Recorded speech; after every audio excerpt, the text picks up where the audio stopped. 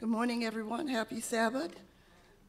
Thank you for all Morning, of you. Sister Coleen. Happy Sabbath. Happy Sabbath. Thank you, Sister Gladys. We'll pray before we get started, and then we'll start our lesson study. Father in heaven, we thank you for this opportunity to be in your courts today. As we open your word, as we study, open our hearts, Lord, to receive your word. May your angels be present among us, that our hearts may be lifted up to you. We thank you for all your blessings. In Jesus' name we pray. Amen. Amen.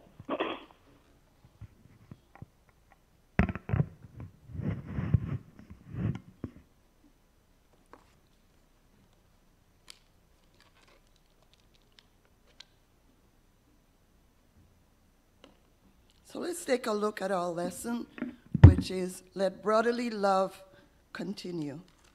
We've come to the end of our quarter, and Paul concludes this quarter with the fact that we need brotherly love. We're encouraged to have brotherly love. So let brotherly love continue.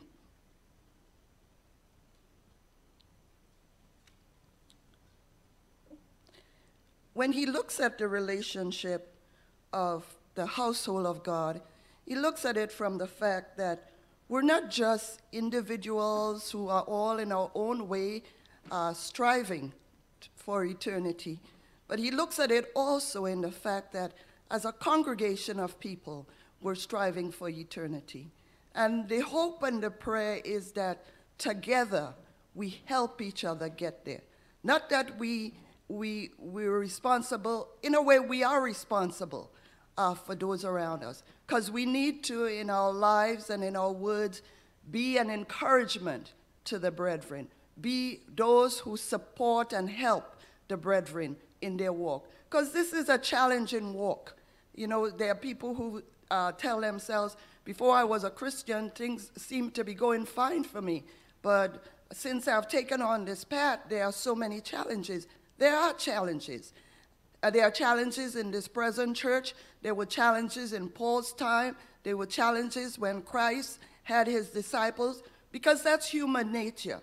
And that challenge for striving by God's grace will always be with us to the end of time. But the encouragement here is that as we love each other, we help each other along that Christian pathway. Yes? Can I just add something? Sure. I think once you give your life over to Christ, it seems like it's more of a challenge because Satan is really on your case at that time. Because before you were a Christian, you was just doing the things that the enemy would, have us do. Or I may not be saying it correctly, but once we come to Christ, all the more he'll try to interfere in our life with Christ. Okay, yes. I guess when we're out there doing what he wants us to do, there is no issue. But once we take on another role, once we turn around and go the other direction, then there's a tremendous challenge. So in Hebrews, and I'm going to read it again, 1 tells us, let brotherly love continue. But verse 2 tells us, be not forgetful to entertain strangers, for thereby some have entertained angels unaware. And a lot of times when we talk about that verse, one of the things we remember is we remember Abraham. I don't know if we have any pictures. I think I have my pictures. The first one is with what? Okay. It doesn't matter. We'll work around it.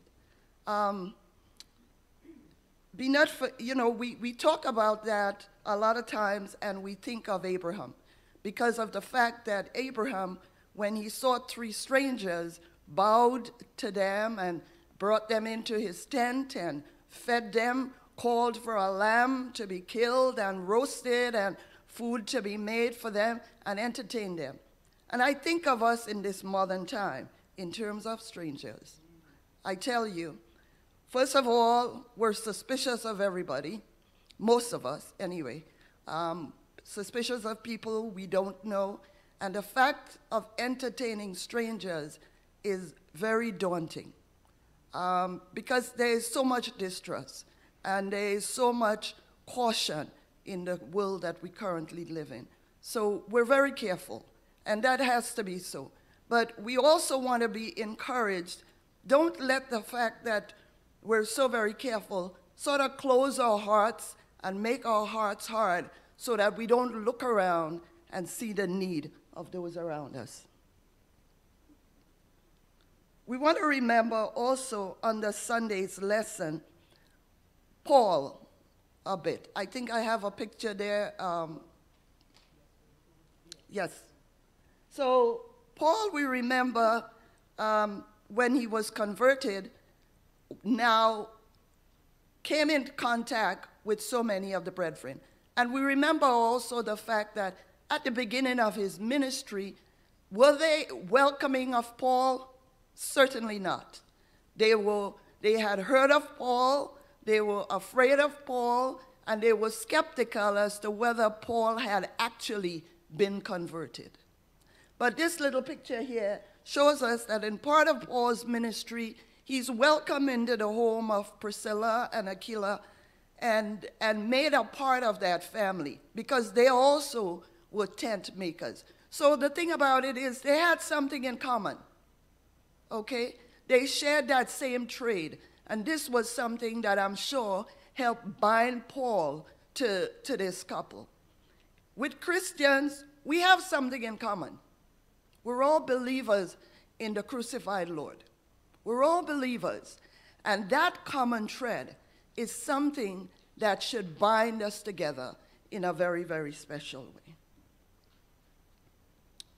As we talk about Sunday, we're also encouraged to remember those who are in prison.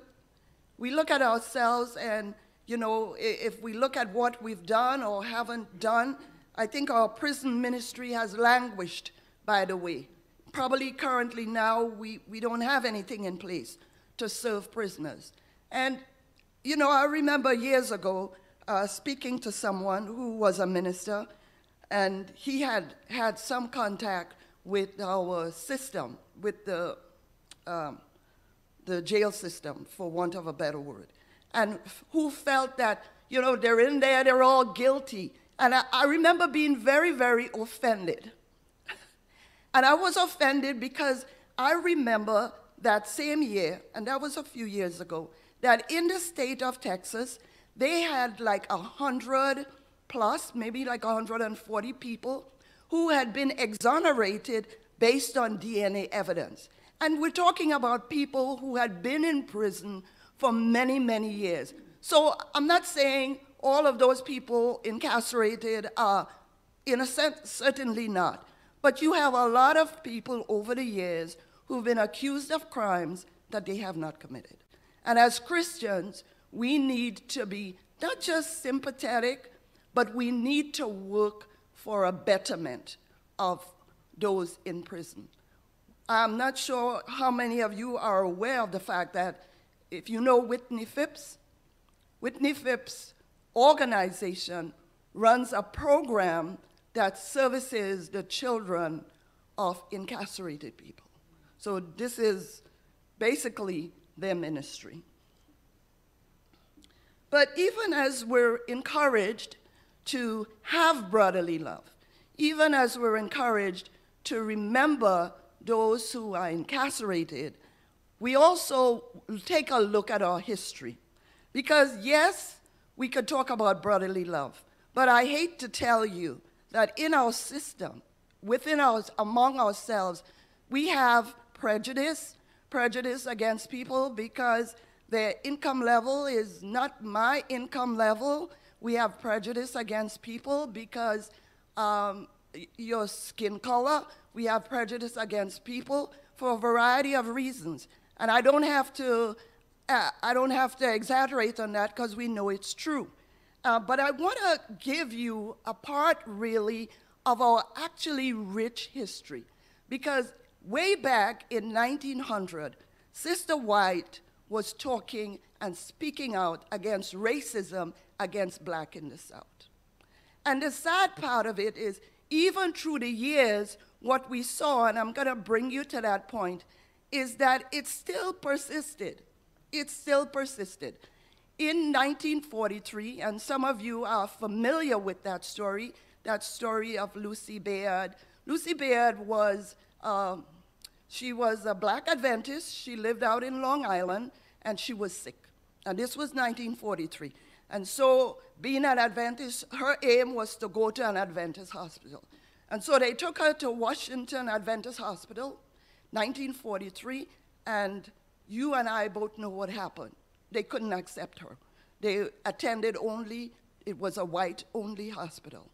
If you came in and you were black, they'd probably put you down in the basement and hope somebody sees you after the doctor makes his regular rounds. And this was 1943. We come forward and we see that, you know, prejudice against people is something that's sometimes very, very deeply rooted. And unless we examine ourselves, we're not aware of it. People can give you examples. Sister Marcian went to school probably in the 70s or the 80s, where someone who was a teacher in a school would tell her, when I get to heaven, I'll come over the bridge to hear the darkies sing. So we think to ourselves, you know, we're all fine. No, we're not all fine, because the aim of it is we need to examine ourselves. We need really and truly to understand what is our relationship with God. But I want to bring us back to something that I thought was very interesting, because our pioneers, when we read about them at the turn of the century, helped with the Underground Railroad and fought against slavery. And this is something that we're not always aware of, but I want to read a little bit about it just to give you an idea of the sacrifice and the courage that they had. It tells us here, the Second Advent movement was inseparable from the abolitionist call for the immediate and total destruction of slavery and demand for equal rights for the oppressed. From the rise of the Millerite movement in the early 1830s through the end of the Civil War, Adventists of all varieties used the tactic of moral suasion to warn pro-slavery Americans that God would soon return and judge them if they did not immediately repent and reform in this manner. They made protests against racial injustice inseparable from the Adventist faith. Though many Adventists avoided associations with political parties because they supported slavery, beginning in 1840, a significant number joined the Liberty Party, which had a single platform: the immediate and total abolition of slavery and the restoration of equality of rights among men. In 1848, the Liberty Party nominated Gerrit Smith, a prominent abolitionist, Millerite Adventist, and Seventh-day Adventist observer, as a candidate for the United States presidency. Throughout the entire antebellum period, or after the war, Millerites and Seventh-day Adventists risked their lives to liberate slaves from bondage. While some did this legally by purchasing slaves' freedom, many broke federal law by assisting fugitives on the Underground Railroad. They upheld God's fugitive slave law. Deuteronomy 25, 23, 15, and 16 tells us,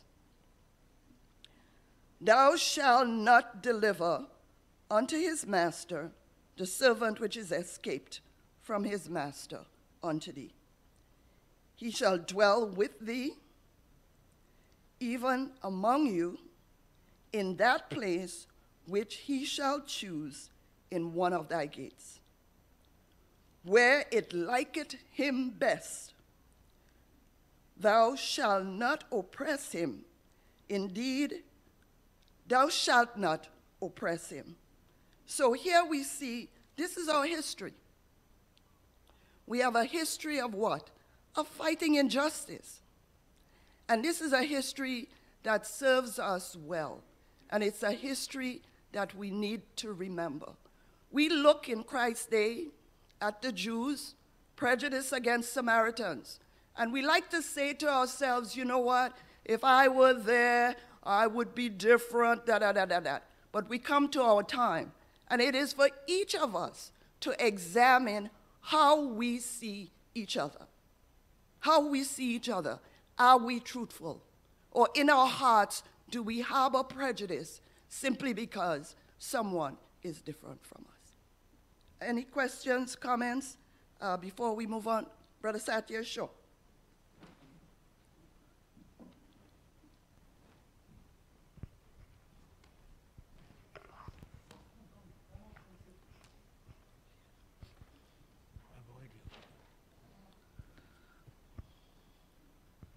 Thank you, Sister Coleen. Couple of observations. See, you gave the example of the Adventist person who was taken to the Washington Adventist Hospital, and she was declined from seeing. Now, remember, our church has come a long way. Before, we used to have a segregated church for the blacks and the whites. So it took quite a while for even the church to accept those what would I say, looking people who look different, from your race. Even talk about now, today, in our time, 21st century. We just had the hearing of the Supreme Court Judge, Ketanji Brown. Now, she is a qualified person, a Harvard graduate.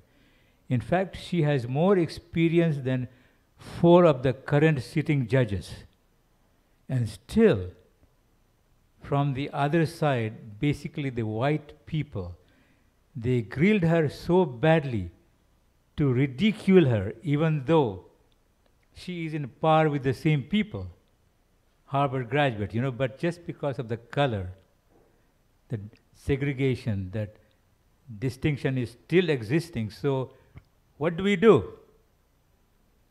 It's a difficult situation. I remember when I was in 8th grade, there was a teacher who told us to read certain books, and there was an article, a story about a man who was very helpful in the community. He would go in his horse, a white horse, a beautiful horse, and he'll go from place to place helping people. And then one day as he was going, a man came up and he says, "Sir, you have a beautiful horse. Can I take a ride and see how it is?" And the man said, "Sure, have a look." And he got up in the horse and started going around, and then all of a sudden he took off with the horse. And this old man started shouting, wait, I have something to tell you, wait. And so the guy came around, he says, "Don't tell this incident to anybody, or else they will not believe in people helping other people." And with that, the thief just ran away with the horse. So the lesson is, of course, sometimes we distrust people, as you said. Some of us maybe have that experience in our life, and we want to make sure that we want to avoid such experience again hitting us. But we as Christians, we have to continue our brotherly love to each other. Now, if I were to ask you, how do you know whether the brotherly love shown to us is a genuine or fake? That is, of course, We don't judge people. It is God who is ultimately going to judge. Amen. Thank you. Thank you. Thank you, Brother Sister Samuel. Colleen, Sure.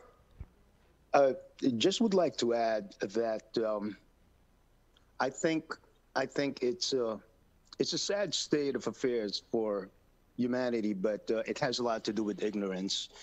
You know, it's not so much that I know that in some particular instances and cases and areas, it could boil down to hatred. But I think by and large, it's a matter of ignorance. If you grew up in a community, an area where there was all folks the same color as you, and suddenly you see another person of another color, you know, you don't know how to treat these people because of the lack of exposure. And I really, in my heart, think that that's the case. Because I can tell you, Liza and I have been in many places, not just in this country, but in the whole world.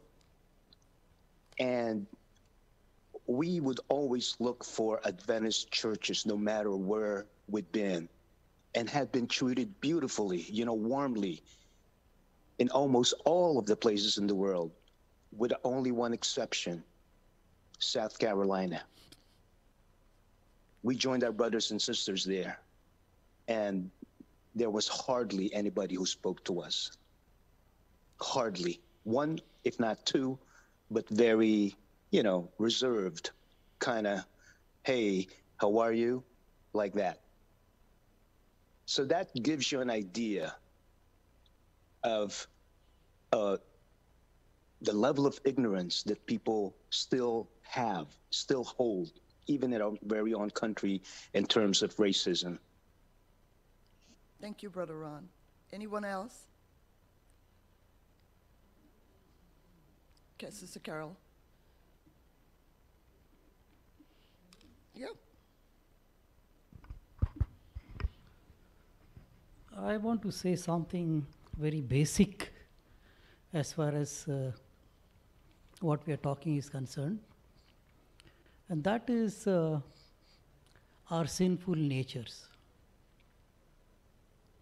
You know, we are born with all these tendencies. We have inherited them. And there is a struggle, you know, tell it frankly, there is a struggle in each one of us. So, I mean, that aspect should not be neglected. And Satan tries to take advantage of that inherited tendencies in us. We have it. We can't deny it. It comes automatically. It's in our blood. It's in our genes. And it's a battle. Thank you, Yeah, Brother Nelson. yeah. Sister Carol, go ahead. Sometimes, or a lot of times, it's also in the way you're brought up. Because, I mean, I want to, you know, I thank God I was brought up in a non-prejudiced home like that. But you have those, like, I remember telling you that one time I was watching a talk show, and you had these people that are in the Ku Klux Klan, Even the baby. and they brought the baby out With in one his of those little pointy, outfits. yep. So this poor child is learning this from the day he's born, you know, all his livelihood, and it's just like ingrained in them. But I think you also have to come to a certain point in your life where you start realizing, like, this is not right. Are you done? Thank you. Thank you for Can the I say contribution. something? I'm driving. Please, Brother Mike. Yeah, personally, we've talked about the history of maybe racism or prejudice. Today, as individuals, when we go around we drive, we see somebody maybe who is not like us or who is poor, they're homeless, and they are just looking unto us for some help. How do we show love to them? Do we ignore them? Or have we been able to reach out to them because they are someone, he or she is somebody who is in need of our help? Or do we just rationalize, oh, this person is a drunkard, he's an addict, he is this or she is that, and ignore to render the basic help. Because the lesson is talking about brotherly love.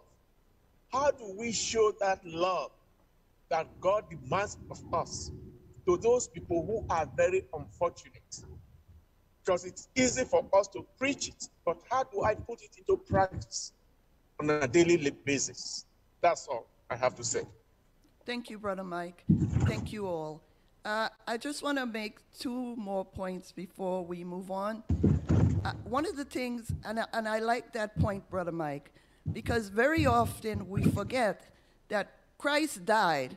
He didn't just die for one group sitting in Congress Street or another sitting in Montgomery Street. He died for all men. And in the sight of God, all men are equal. We may not like that because sometimes in our hearts we think differently to someone, but in the sight of God, all men are created equal. We have no foothold because we're something different. And even as I look at this lesson, I think it helps us to better understand why Christ went through Samaria. Because the Jews, and we like to point to them, looked down on the Samaritans. And there was a barrier there.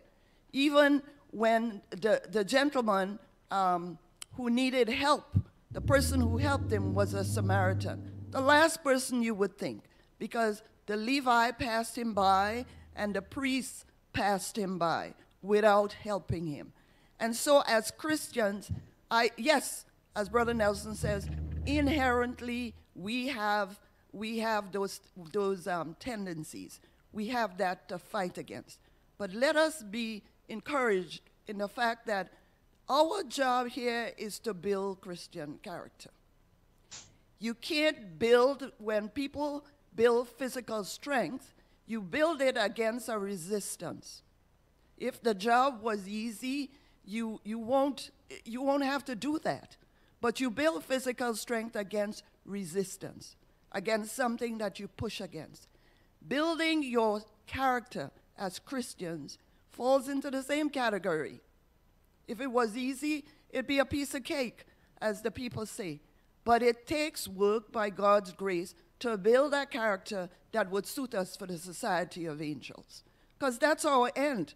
That's our end that we hope for, the society of angels. And let us remember that even as we look around and sometimes think someone is not quite worthy, that what? That they too have attending angels. Okay? Christ died for all men. He didn't say, I'm dying for the Jewish man, or I'm dying just for any group of people. He died for all men. Any comments before we move on? Okay, let's move on to Monday's lesson. And Monday's lesson, covetousness and sexual immorality. Let's read from Hebrews 13, 4 and 5.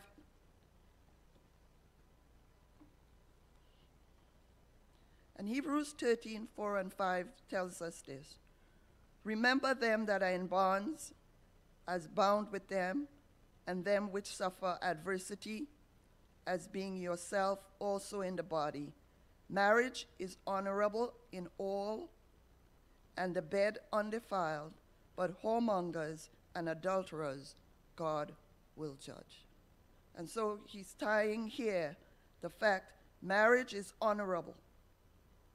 But they're tying here together sexual immorality and covetousness. Let's read also Luke 16, 10 through 18.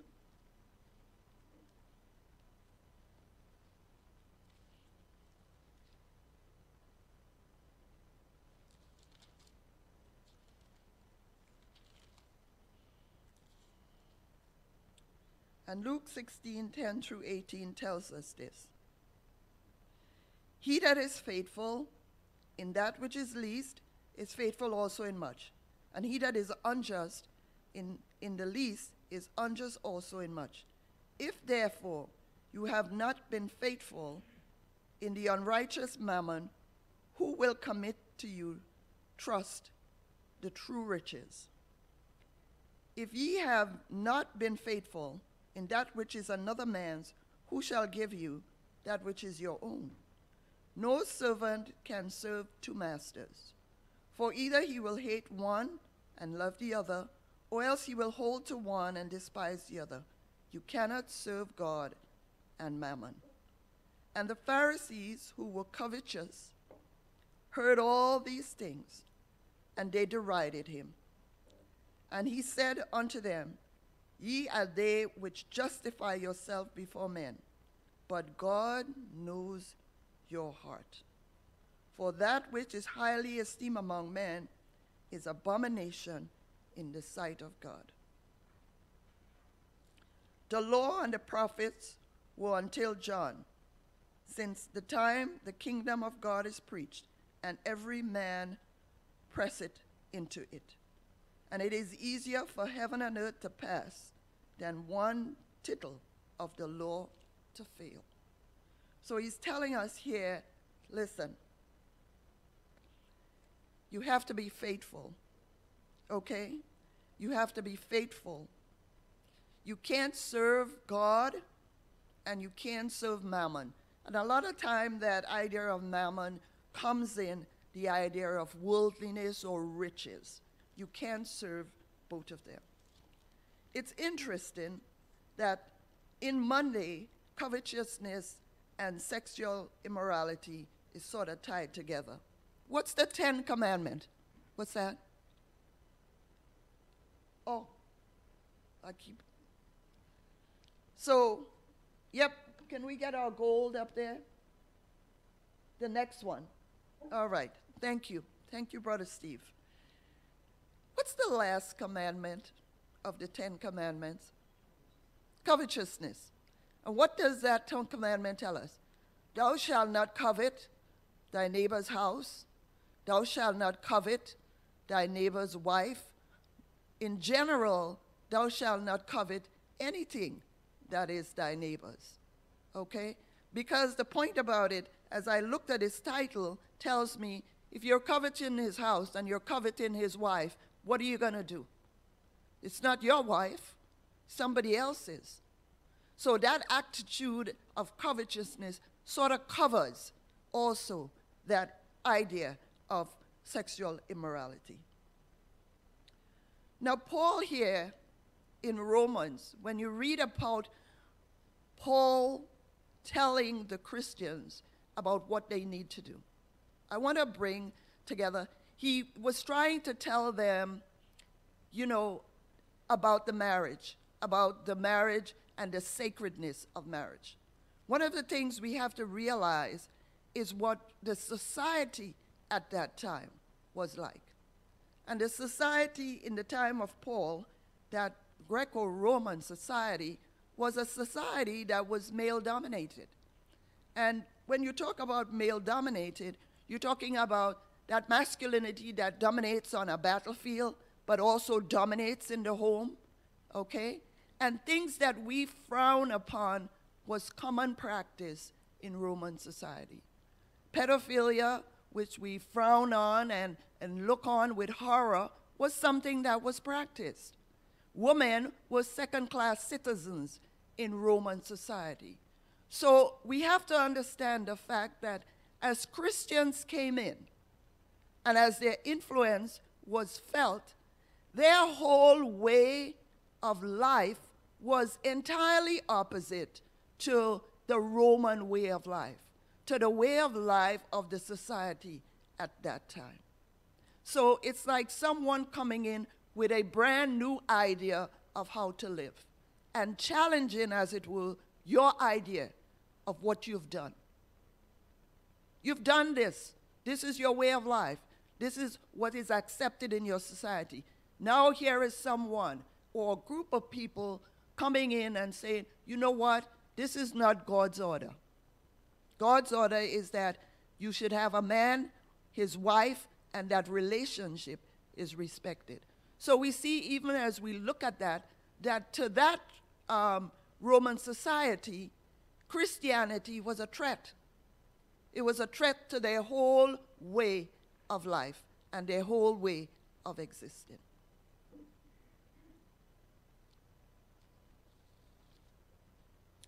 Paul encourages us, just as we saw, not making mammon your God, to be what? To be content. The defense against vice is an attitude that Paul encourages. First, they should be content with the things that they had. All right? Believers then are invited to respond to God's promise in his word. The Lord is on my side. I will fear not. What can man do? So Paul here is encouraging them to be faithful in their marriage relationship, to be content with what they had, so that covetousness, so that sexual immorality would not have a place among them. And this is a struggle, as we look even in the book of Romans, that would go on for such a long period of time. Any comments? Before we move on?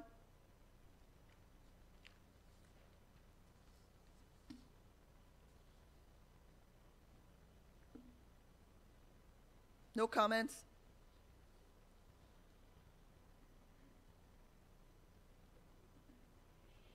Okay, I just want to read for you just one short paragraph and we'll move on. And the writer is saying, do you see, Christianity did not simply represent an alternate system of morality, but one that condemned the existing system. The system that was foundational to Roman identity and stability. Christians were outsiders. Christians were traitors. Christians were dangerous. Their brand of morality threatened to destabilize all of society. No wonder then they were scorned and persecuted. Their whole way of life as Christians was vastly different from that existing in the Roman Empire.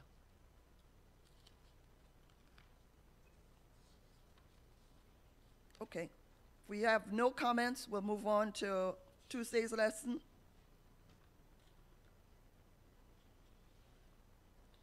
Now, Tuesday's lesson tells us, remember your leaders. Hebrews 13, 7 through 17. Remember your leaders. Can we get that picture on the leadership? Remember your leaders. And remember your leaders, it's just filled with so much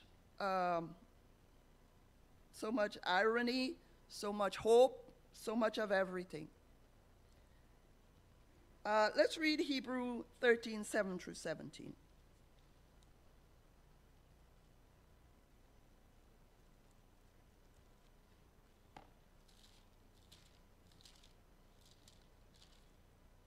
And Hebrew 13, 7 tells us, remember them which have the rule over you, who have spoken unto you the word of God, whose fate follow, considering the end of their conversation, Jesus Christ the same yesterday and today and forever. Be not carried about with diverse and strange doctrines, for it is a good thing that the heart be established with grace, not with meats, which have not profited them that have been occupied therein. We have an altar, wherefore they have no right to eat, which serve the tabernacle.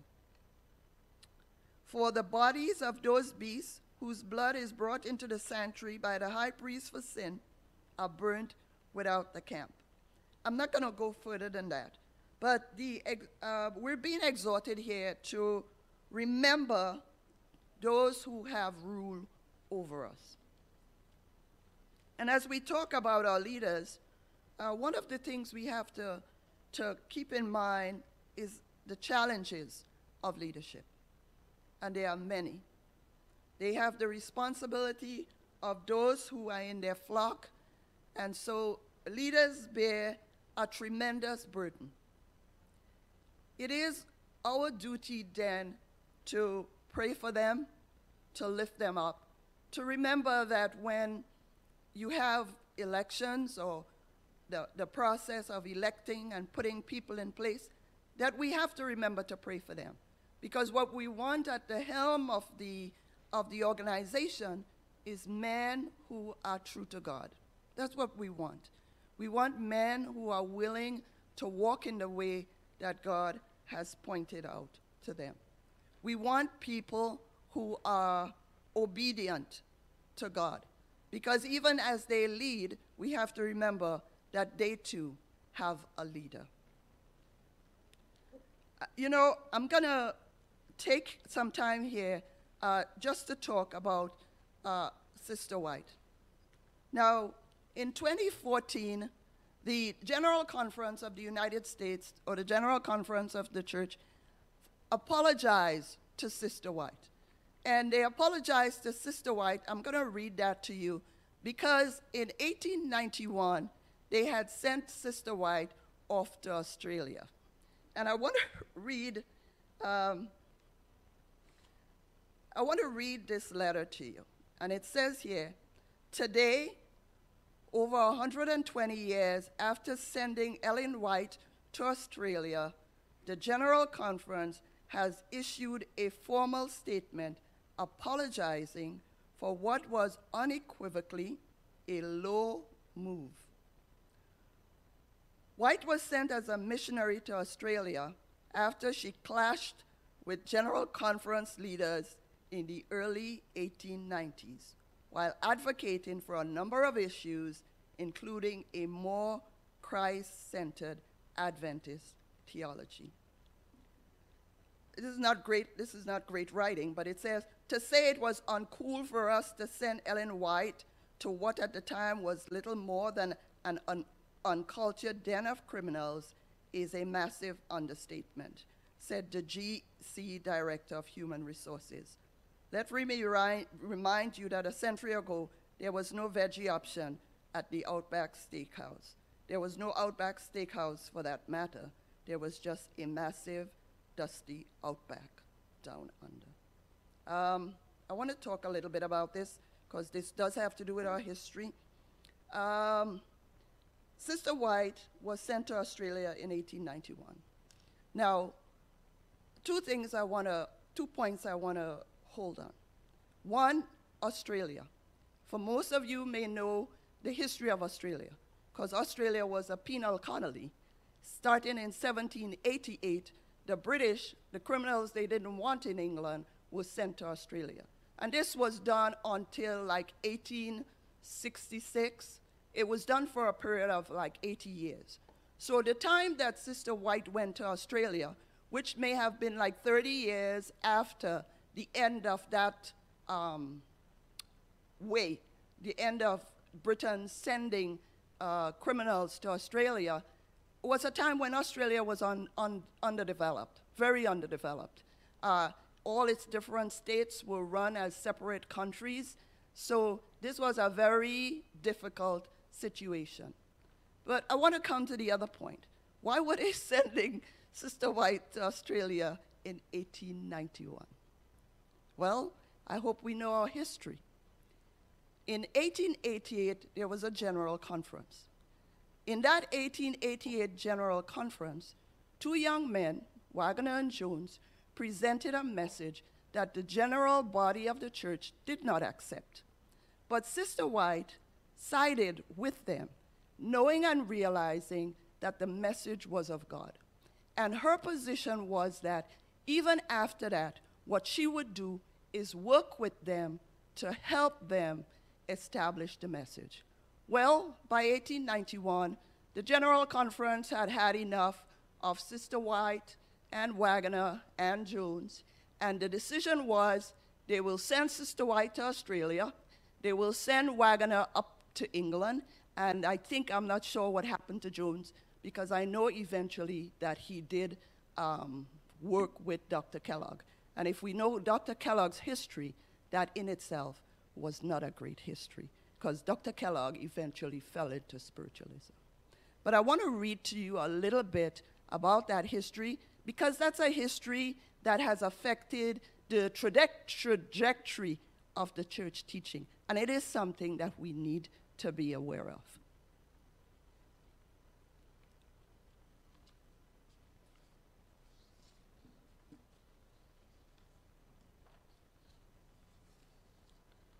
She says here, and this comes out of,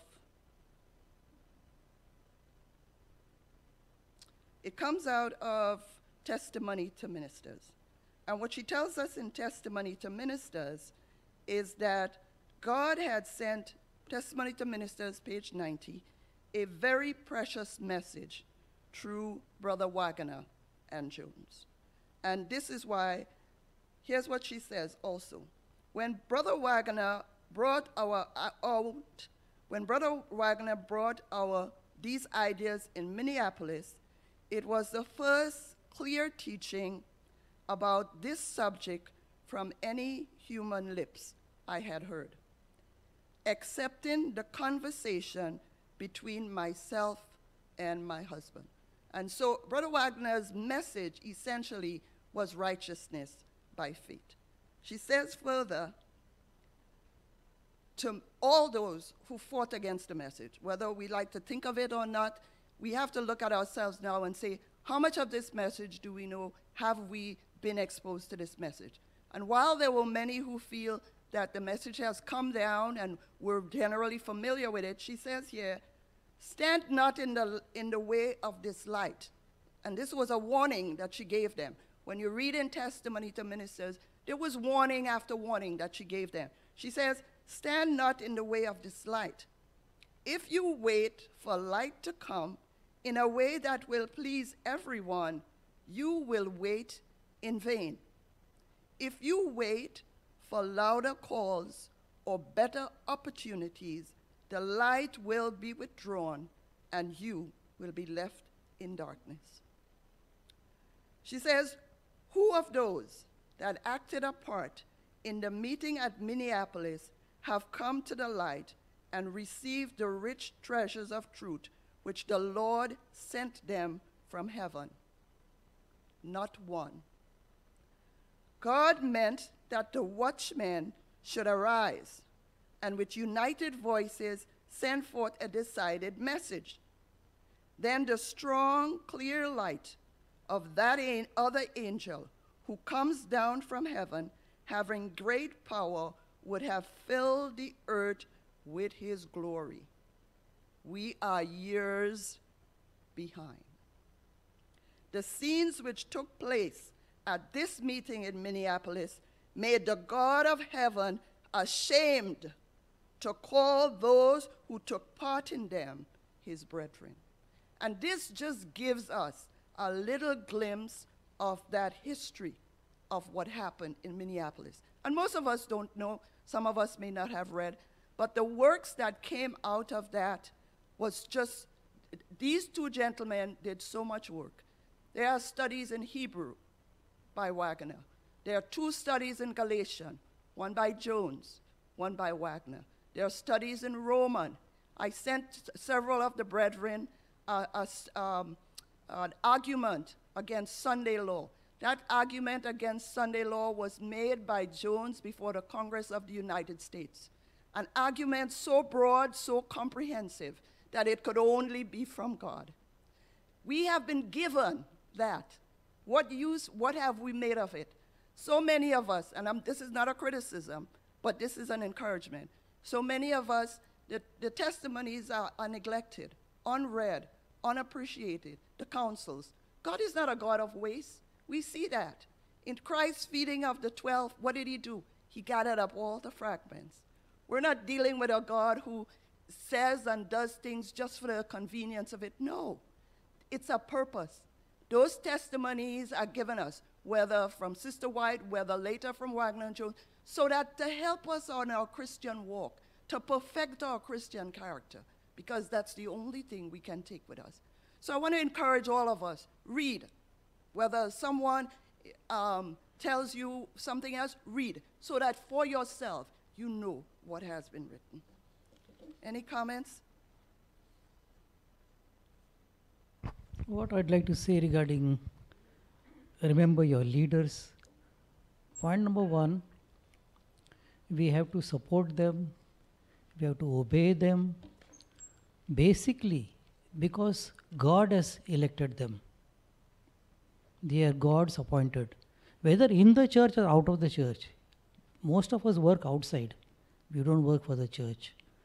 But we have to work in such a way that we don't go opposite to their commands. We have to be examples of good workers.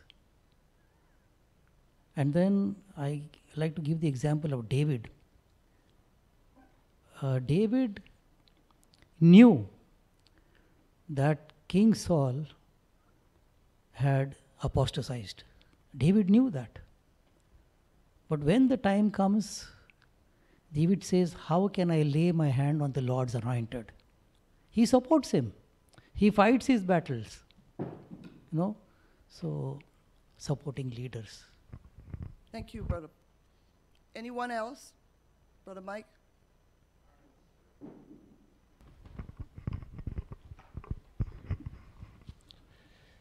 Yes, it's a good thing to support our leaders. Even Paul says that we should obey those in authority. But if our leaders are going contrary to what the Lord has established, I think it is right for us to disobey them. In the sense that God wants us to obey what He Himself has asked us to do. He gives us instruction, follow them. Though most of the time the leaders, in quotes, are man elected and then putting the stamp of God on them. Because when you see the process of the elections, I not generally say, yes, they are godly. Yes, God allows them to be where they are. And as such, we need to obey them. But when they start to make policies that are directly opposite to thus says the Lord, I think it is right for us to take a stand for what is right. Thank you, Brother Mike. Anyone else? Go ahead, Sister Carol. Yes, actually, I was going to say somewhat like what Brother Mike said. And we have to understand that leaders are men just like we are. They have their tendencies also. But as like what Brother Mike said, even in the Bible it says, I'm paraphrasing maybe, to obey God rather than man. That's right. So if man is doing something that's not right, how do we actually obey them in that way? Thank you. Brother Satya? Yes, I just wanted to add, even in our denomination today, to obtain certain position has become very political. Sad to say, Now, right now, the GC election is coming in June. And there are already people lined up, please vote for me. And it is sometimes very obvious. But again, when our leaders, GC meets, there are sincere Adventists who would spend hours before coming to the floor to vote for a leader. Yes, we have both ends. We have real godly leaders as well as those who are basically interested in certain portfolio. So, we have to be careful, and only thing we can do, we are not the delegates, pray for those leaders for giving them wisdom so that they can elect the best God-fearing leader to lead our organization. Okay. How much do I have? 3 minutes? One of the things I want to say, and I know what Brother Mike said and Brother Satya is saying, we have to remember that in Christ's time, who was it that led the people astray? It was the leaders that they were following. So when the leaders stood there and fought against Christ and fought against the light that Christ had brought, most of the people just followed sway as well. And it is very important that those at the head of the organization, that you pray for them. Because at the end of the day, your hope is that the guy who is most spiritual is the one who ends up with, I don't want to say the scepter, but in the leadership position. Because you have to remember that their leadership affects everything that trickles down from them. It's just like any organization. You go to work for some people and you realize the culture is so difficult. It's because those at the head, all it does, it trickles down. So it becomes very important that even as elections come up, I'm not sure, I guess that's the process that's done, that we remember those who are going to be elected. And we'll leave it at that. God help us all to remember also we have to give account for ourselves. So at the end of the day, we're not saved in batches or bunches, but we're saved as individuals. But the encouragement is that we have what? Brotherly love. So that even as we walk this way with our hope in the kingdom, that we encourage those who walk with us. Thank you. Happy Sabbath. Amen.